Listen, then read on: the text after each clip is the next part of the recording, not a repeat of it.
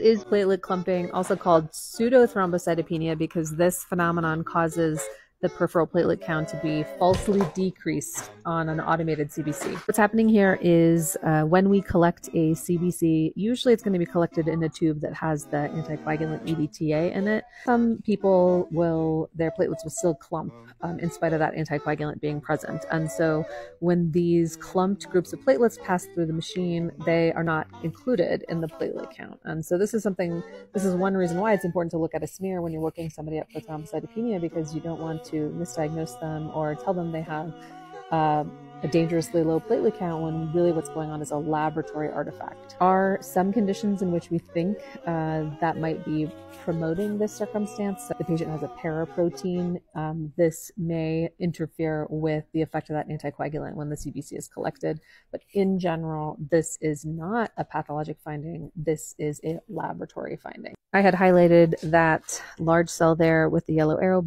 That is actually a giant platelet. See how it's almost the size of a red blood cell? You're going to see platelet clumps on the long edge of the slide, like we can see that we are here, or in the feathered edge. Here's more platelet clumping on that same patient. This is a normal appearing neutrophil. Again, we're on the long edge, so you see there's all kinds of artifact here in the red blood cells, and this neutrophil's kind of squished.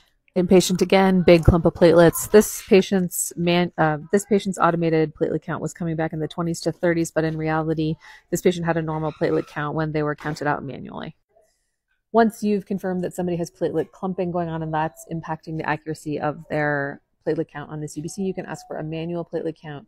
You can also ask that that patient, every time they have a CBC drawn, they also have the platelet count run in a citrated tube. However, a certain percentage of patients that clump in EDTA will also clump in citrate, and so you may need to check them in heparin.